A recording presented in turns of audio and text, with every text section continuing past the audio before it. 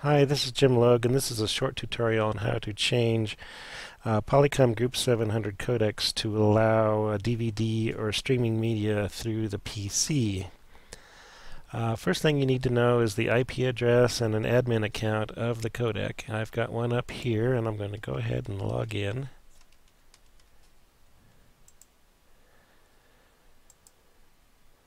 All content channels on these Group 700s in Casper are routed through the camera 3 settings. So to change those settings, you go to Admin Settings on the left, select Audio Video, then Video Inputs.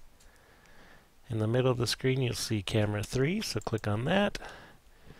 And on the left you want to change the display as from content to people and optimized for from sharpness to motion, and then click Save.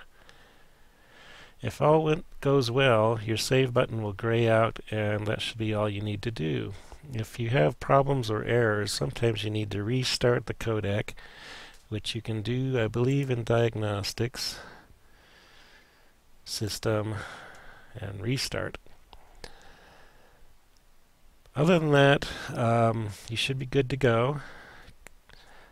In Casper, what has to happen is that the Podium PC needs to be selected from the touch panel, and then you have to select camera 3 manually, either through the remote control or through the touch panel, and then you'll see the PC come up. To undo this, just do the same thing, switch the people back to content, motion back to sharpness, and save. And then we'll be good and back to normal.